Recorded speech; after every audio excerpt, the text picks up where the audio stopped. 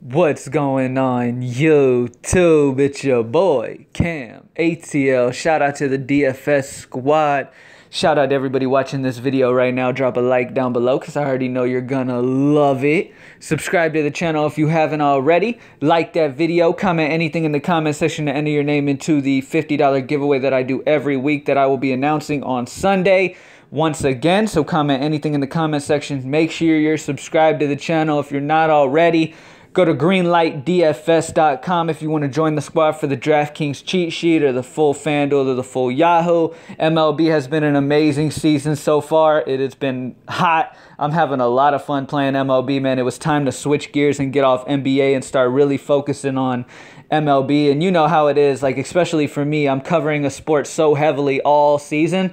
By the time MLB started, I was ready for something new. You know, NBA was such a profitable, good season. We won so much and so consistently, but that didn't even matter. It was like, okay, finally we have a new sport to focus on, and MLB has been super, super fun. If you're new to MLB, trust me, okay? MLB is something 4 years ago I never even would consider watching on TV, and now I'll watch any game that has a player of mine in it, okay? Trust me, MLB is really, really fun DFS-wise. A lot of people sleep on MLB, but MLB is the shit. For me personally, NBA is at the top of the list when it comes to DFS, okay? The only negative with NBA is the lineup lock and the last minute fucking people getting ruled out. That's the worst part about NBA, but MLB, the fact that you know everything come time, there's no last minute changes, like you're pretty much able to set it in stone and know there's not going to be any adjustments, is one of the best things about MLB. So that definitely puts it about second for me. I love NFL too, but MLB and NBA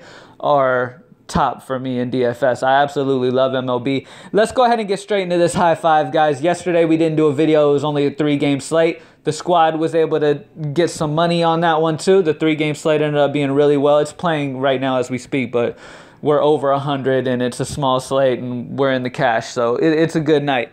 Let's go ahead and start off now at point guard. First pitcher I'm going with is Lance McCullers at 12-3. Most expensive pitcher on the slate, but for good reason, okay? It's a great matchup for him.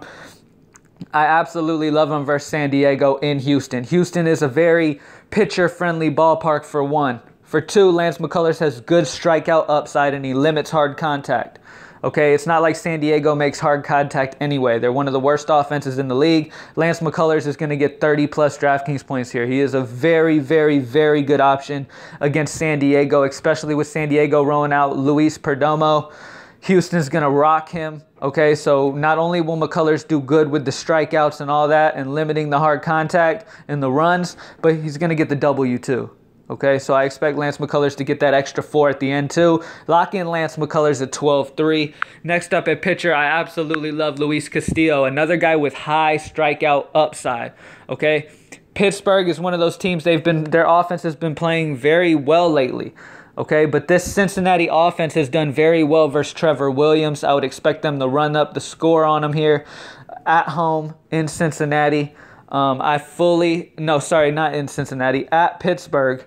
Okay, I love this situation for Castillo. He's got the high strikeout upside. He's a very, very consistent pitcher too.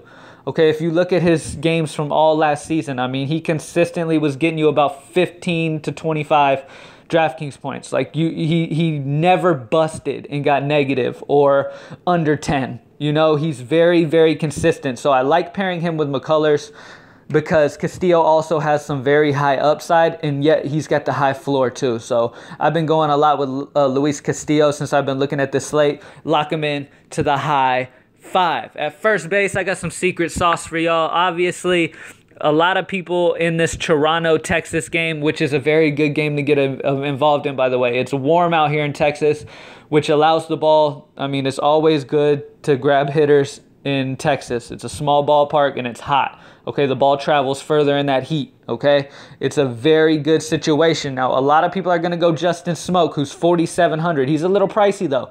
I'm going to give you guys the secret sauce at 2,900.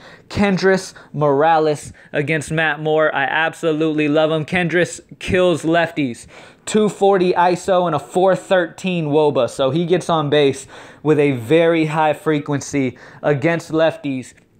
Expect Kendrys Morales to bat in the heart of this order. And at 2,900, he's my favorite value on the slate. That price is super, super cheap. And against Moore, I'll take that discount and get some exposure to that Toronto team in this very hitter-friendly ballpark with Morales going against Matt Moore. Okay, Morales also, he's got a limited sample size against Matt Moore. But this kind of shows you how he is versus lefties, okay? In his limited sample size, he has faced Matt Moore's 5 at-bats, okay? He's got 3 hits and a home run in those 5 at-bats. 0 strikeouts. He's got a 600 batting average versus him.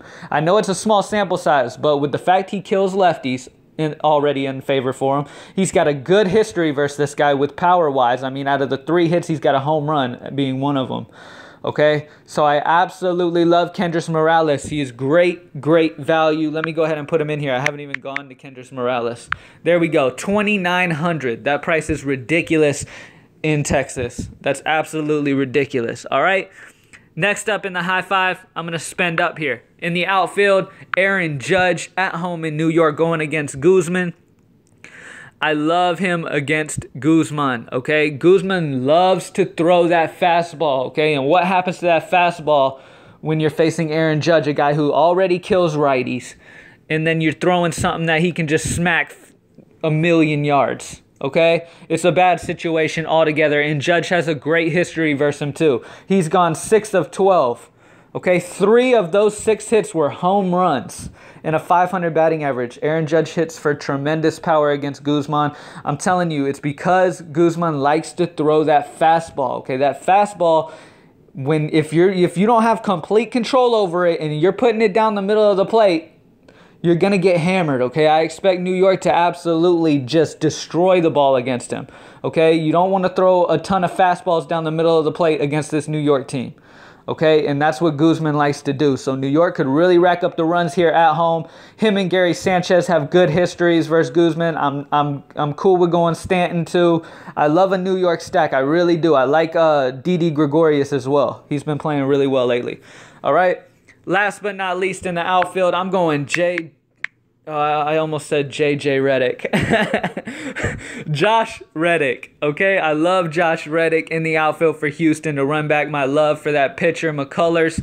I absolutely love Reddick going versus Perdomo, man. Reddick has a good history versus him. It's a small sample size, just like Morales, 5 at-bats, okay? But Josh Reddick destroys right-handed pitching, okay? That's something we know about Josh Reddick. Okay, lefty on righty, he destroys them. 183 ISO and a 365 WOBA. I absolutely love Reddick.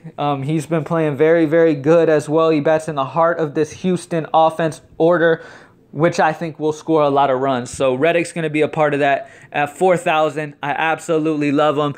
Like I said, in the small sample size, I mean, Reddick's got 4 hits out of the 5 at-bats for a home run and an 800 average. There's only been one time that he was at bat that he didn't get on base. Only one time, because he has struck out 0 times. There's been one time out of the 5 times he's faced Perdomo that he did not get on base. Expect Josh Reddick to get on base a few times here in this one with that Houston offense rolling through that order multiple times. Reddick's going to at least see 4 to 5 at-bats. I love Josh Reddick here against Perdomo. Lock him in to the high 5, and that's it, guys.